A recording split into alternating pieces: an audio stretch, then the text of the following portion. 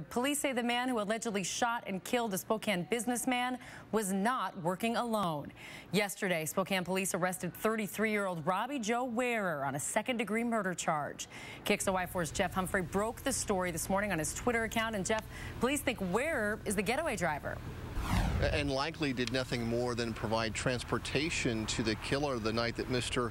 Carlile was ambushed here. However, because of Washington's felony murder rule, even the getaway driver can face the same charge as the man who pulled the trigger.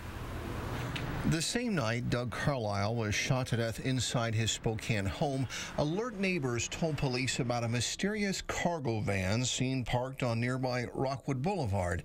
When TV news reports showed images of the wanted white Chevy, Robbie Joe Wearer allegedly told a friend he was the man behind the wheel. At this point, we believe he was the so-called getaway driver of that night and not involved in the actual homicide at the home. Wearer told a different confidential informant that he only agreed to work as the getaway driver because murder suspect Tim Suckow told him the job only involved breaking Doug Carlile's knees. Detectives say cell phone tower records put Wearer's cell phone in that neighborhood the night that Mr. Carlile was killed. Cell phones are designed where there's three sides to a cell phone, and we can use that triangulation to identify who was using their phone within that area. So in a general sense, that's how we identify him being in that area. Court records show just 5 days after Carlile was killed, Tim Suckow bailed Wearer out of jail for selling meth to undercover detectives. It appears that Suckow didn't want his alleged wheelman talking to police about what he knew about the Carlile killing.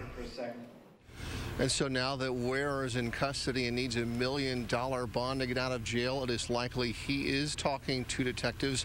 Investigators have yet to arrest James Hendrickson. He is the North Dakota man and the alleged architect of this murder-for-hire scheme.